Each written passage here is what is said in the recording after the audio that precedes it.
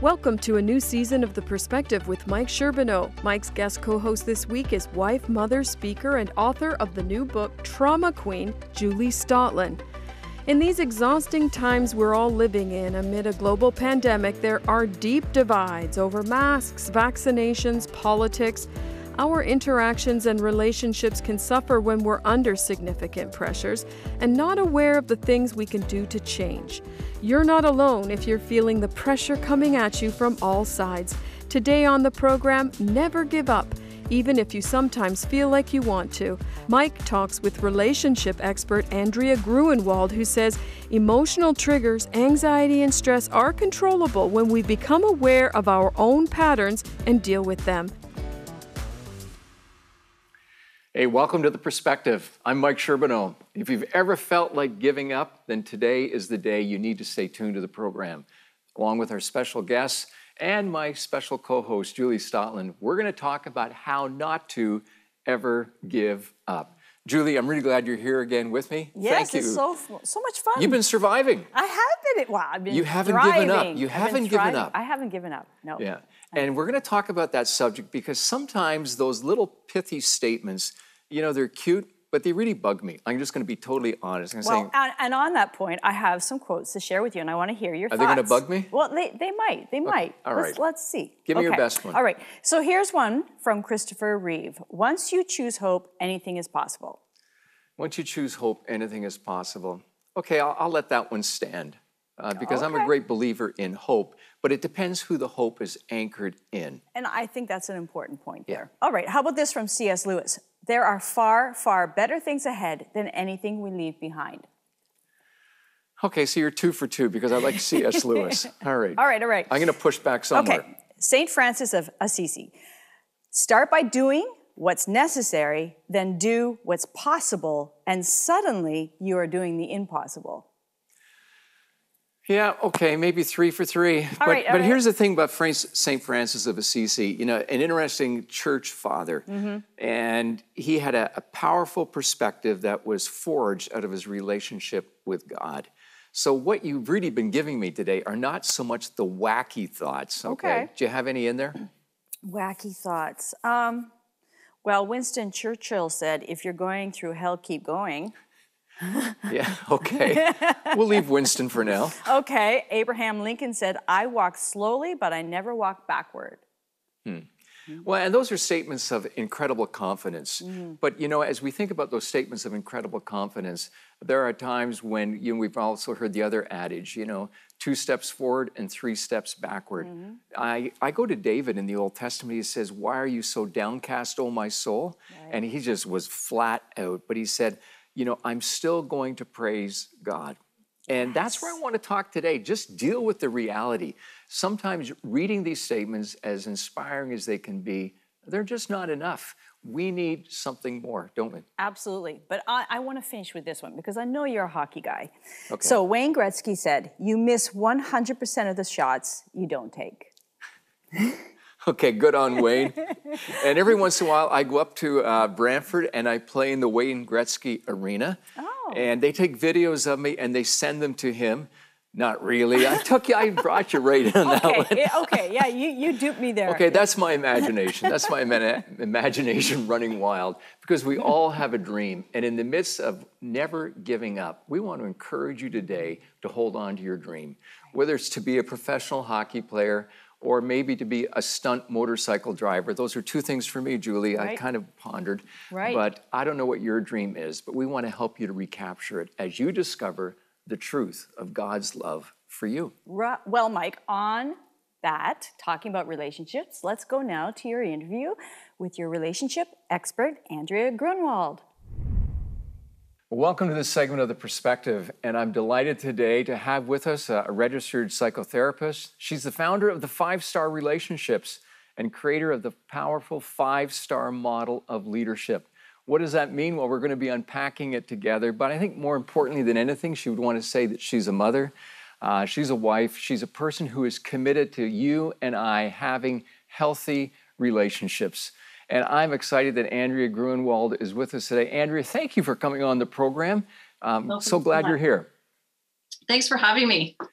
I want to jump in and just ask some of the tougher questions. I know you get hit with them all the time in your professional practice, but also just as an individual, we're all struggling with a number of issues. Seems that everything is related these days to COVID, but if we could take 3 steps back from that C word and maybe just talk in general, I think it's going to help us a lot, especially as we think about our emotions. Why do you think society is not dealing well with their emotions right now, specifically anger? And I guess we could throw in sadness and grief and sorrow in the whole lot, but we're seeing such explosive anger with people. What are your thoughts on that? I think during this time, we've really had a concentrated experience at home, at work. A lot of the satisfiers, things that we do in terms of relating with people and having fun and traveling and things that offset some of our stress aren't there. And meanwhile, the other things are intensifying. So we're still having losses. We're still experiencing sort of it almost feels like sort of our lives are kind of being closed in or becoming smaller. So we're still having these strong emotional experiences. If I could jump in sure. With my amateur view of being a psychiatrist, right? I kind of look at people, it's almost like we're grasping at stuff. And maybe that's where some of the anger is coming out. We're trying to reclaim things. I mean, we've seen it with college students going back to college and seem to be partying harder than they did in previous years, maybe trying to recapture things. Do you think that there's some merit to that thought? I think we're trying to kind of figure out what our new normal is and how to get our lives back on track and get some of that influx of fun and meaningful relationships and things that are so important. So people are reacting more to negative situations, like you said, reactive anger, and they're partying harder, or they're seeking fun and satisfaction harder as well. Well, let's take for a moment those that are too old to party hard in that way, and just. What are you saying, Mike? Listen, okay, let's not go there. Okay, are you calling this program or am I? Yeah. But here's the reality: people are feeling pretty beat up these days. What do you observe are some of the negative patterns that our viewers need to be aware of, like in our own journey? How do I stay mentally strong? I think the thing to recognize is that we are driven by feelings, whether we like it or not. And the only way that we're not driven by feelings is by using our executive functioning. So, to your point, we often get this chatter in our head. We're not good enough. We're not loved in the way that we want to be. And so we sort of react to various situations based on our thinking, not based on the reality. So I think when those feelings come up, we need to kind of take the time to reflect and be able to recognize how they might drive our behavior and think about something that's more in line with what we want to be and what we're intending to accomplish in that interaction. Okay, have you noticed how that people are evaluating themselves more, especially as we've come through these last 18 months? Are they reflecting more? Because sometimes I think there's a lot of baggage from the past prior to COVID that we've never dealt with, and maybe could it be coming to the surface? I think you're right. I think that's insightful. It's an observation that this experience over the last 2 years has really created an existential crisis, and so people are reflecting on their lifestyle, they're reflecting on their values, and that can be really positive if we think about who we want to be and what we want to be and how we want to live. So it really can be a positive outcome to a negative situation. Well, I'm going to ask if the doctor's in the house, so I'm going to give you a minute to help me get back on track. Let me ask you this question.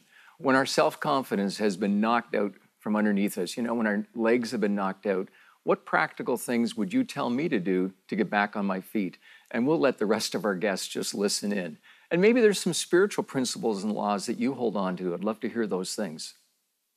I think if we're not trying big things and challenging things, then then we wouldn't experience failure. So the first thing is to recognize the reason life is tough is because you're really trying to do something positive and reflect on that positivity. The other thing is to reflect on really what brings you meaning and purpose in life. We all need a reason to get up in the morning. For me, it's helping people, talking to people, helping them sort out their challenges and the things in front of them. So I think when your self-esteem takes a hit, take a step back, think about what you're thinking about, what you want to accomplish, what your meaningful relationships are, and really be kind and self-compassionate in the process. I think all of us are trying to sort things out and trying to find out what those things are in our life that are the non-negotiables, the critical pieces, and just give yourself time to kind of figure that out, and give yourself the gift of time to reflect and really do that with kindness and self-compassion. Okay, that's helpful. I'm going to invite Julie Stautland, our co-host, to come into the program right now, and maybe we could take the last 3 or 4 minutes and just unpack some of the things about worry and anxiety. And Julie, as you've been listening to the conversation, jump right in. What's on your mind? Well, I was thinking also that, with social media, it's been a benefit and it's also been a hindrance. And so it may make people feel calm. It may make people feel more full of worry. What are your thoughts on that and how to maneuver through that? Overall, do you think it's been good or bad? That's a great question, Julie. I think that social media there's snapshots of people's lives, and so it's fine. The concern for me comes in, don't extrapolate that's that person's life. We look at these positive pictures and positive sound bites in social media, and if we think that's the person's life, they're always that happy, it's always good, then we've kind of taken away an incorrect perspective. That's so true. It's so true. So, Andrea, let's take a little spin and speak to the claims that Jesus made. This has come up in another show that we've done, but Jesus talked about not being anxious, and yet anxiety seems to be going through the roof, even for those who claim to be followers of Jesus. What word would you say to them, and how do we understand his teaching? Well, for me, I believe God gave us all these emotions, and God hardwired that emotional response of anxiety into us, not for the purpose of anxiety, but for the purpose of recognizing a threat. And so when we feel anxious, it's because we somehow emotionally perceive a threat, and anxiety tricks us into thinking there's a threat, but it's not actually there. And so when I think about scripture and I think about God, I think about, God is with us. God gave us a mind to be able to really focus on all of the information that's in a situation, not just the information that tells us there's a threat. We need to take the time to also assess the information that's in the situation that says it's not a threat, it's okay.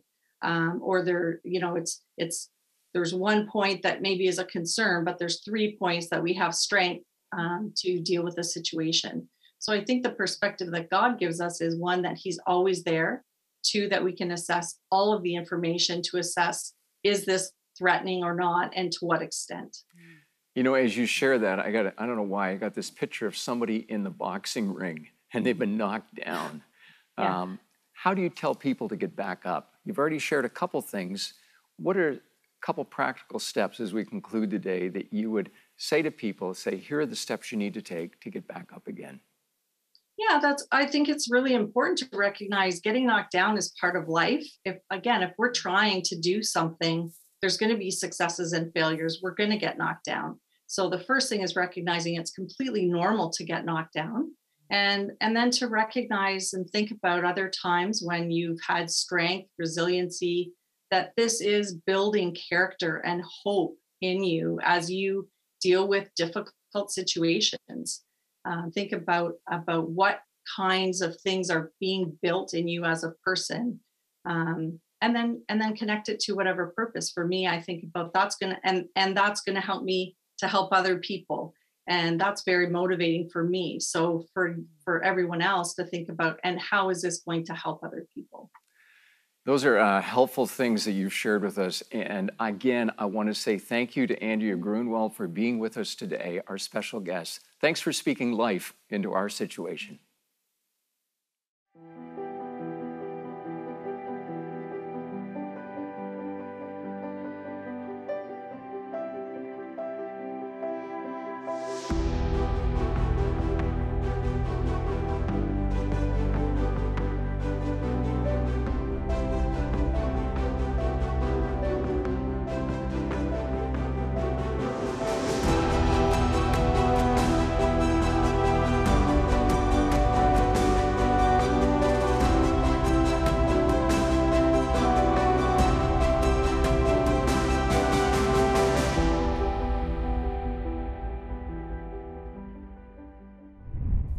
As we think about those pithy statements we were referencing at the beginning of the program, I've come up with another one by Henry Ford. He said there are two kinds of people, those who say they can't and those who say they can. Both are right.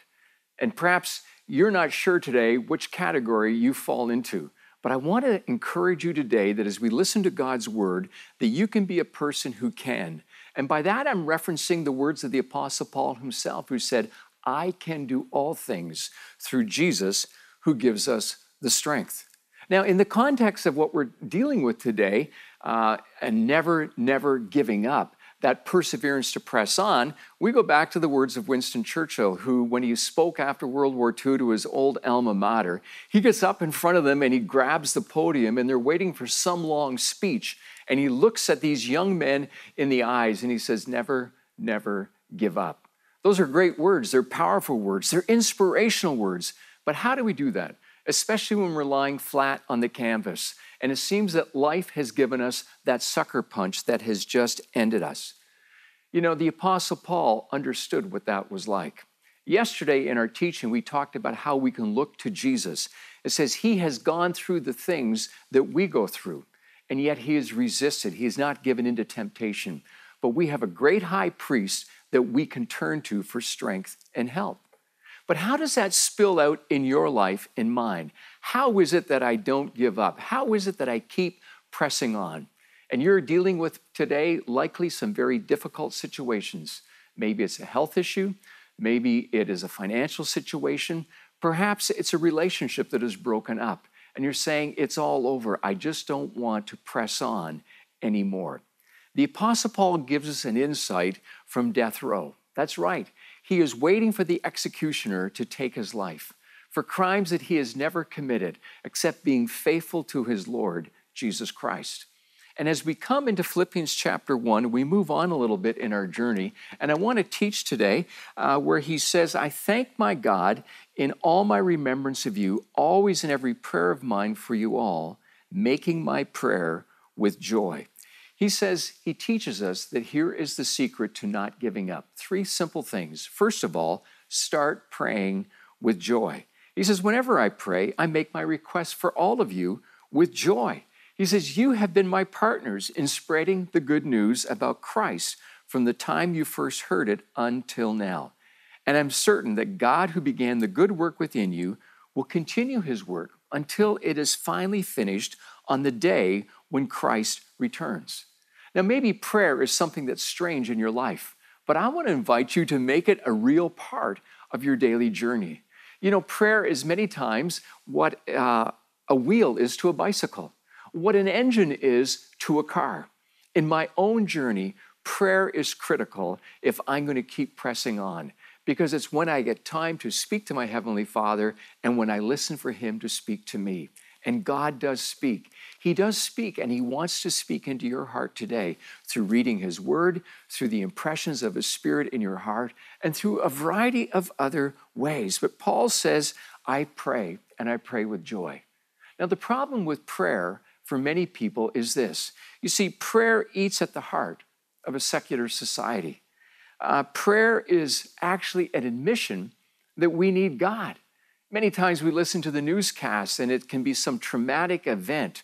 And in certain countries, they'll say, we need to pray. But unfortunately in Canada, you never hear those words because we don't want to bring God into the mix. People, he is standing there on the sidelines of your life right now, inviting you to ask him to come and to be your very present help in trouble. That's right now, right today. Paul also knew the importance of not just praying with joy, because joy is the language of faith, saying, God, I am trusting you in the midst of what I'm going through. But Paul knew about the importance of partnerships. He says, pray with joy and build partnerships. He says it in chapter 1 and verse 5. He says, I'm thankful because of your partnership in the gospel. You've helped me in spreading the good news, and I hold you in my heart. Now, what Paul realizes is that we can't do it alone. Many times we've grown up with that Lone Ranger mentality, but the Lone Ranger was never alone. He always had Tonto coming to help him and to rescue him and bail him out. We need to realize that God has not called us to live alone, to do it in our strength, but to do it with His strength. Can I encourage you to build partners, to build relationships?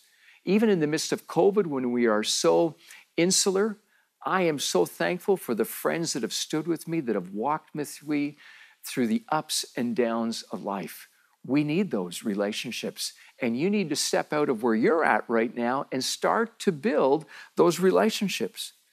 There are so many examples. We don't have time for them today, but here's the other thing that I find with the Apostle Paul. He says, start praying with joy. He says, build partnerships, and then he says, choose to rejoice. We don't have a lot of time to unpack this, but Paul had been sucker punched by two different groups of people. One were the Jewish people who had turned on him and put him in prison. And the second were Christians who took advantage of the situation Paul was in, and perhaps out of jealousy, then they started to preach and they started to speak. And Paul says, you know what, as painful as that is, as much as I don't understand it, I'm going to choose to rejoice. I'm going to choose to press on. Julie's going to jump in for a moment as we unpack this final thought. But think about this. Will you choose to rejoice? Because in the midst of choosing to rejoice, that becomes the key to never giving up. That becomes the energy, at least from my perspective.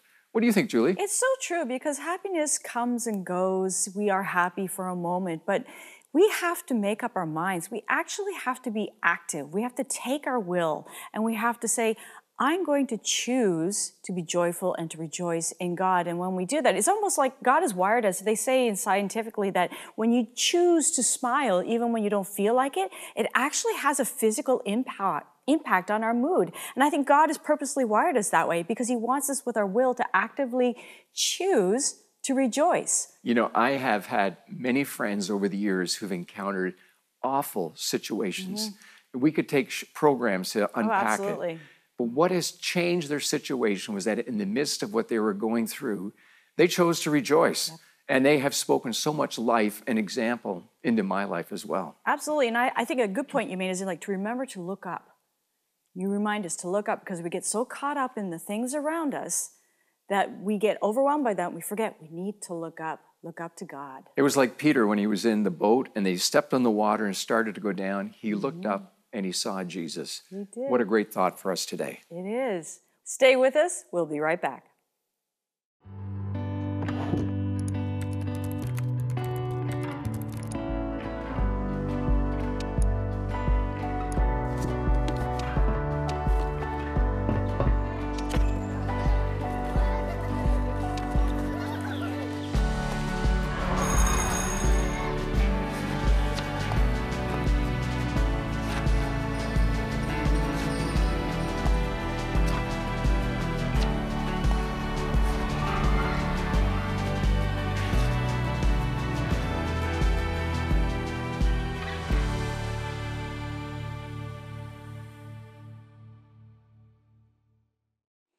Well, here at The Perspective, we love to talk about the unsung heroes among us who do selfless things to help others. Take a look at Mike's story about a local food bank's miraculous growth over the last year, even amid a pandemic.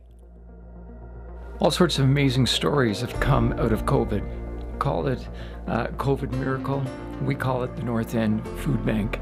It was a response to a nudge in a leader's heart to provide food for the many families that were struggling when COVID first hit. North End Church is a brand new church. It's a church plant, it's 3 years old. And suddenly after 15 months, COVID hit, and we wondered how the church would even survive. But God moves through generous people, and people started to give. People started to share. What's unique about the North End Food Bank is that most people can't get to it by car because people who are in need don't have transportation. And so one of the few food banks in the Niagara region, North End Food Bank, delivers the food. And so what started with 1 or 2 families grew to 10 or 20. And now, after a year, the North End Food Bank cares for over 400 families through generous gifts, from boxes from Indigo to E.D. Smith making generous donations. The list goes on and on. The people have given incredibly. This year alone, over 62,000 pounds of food have come into this little food bank. It's like the little engine that could. Never underestimate the power of a dream. Never underestimate what God can do through you. Consider, if you do, North End Food Bank.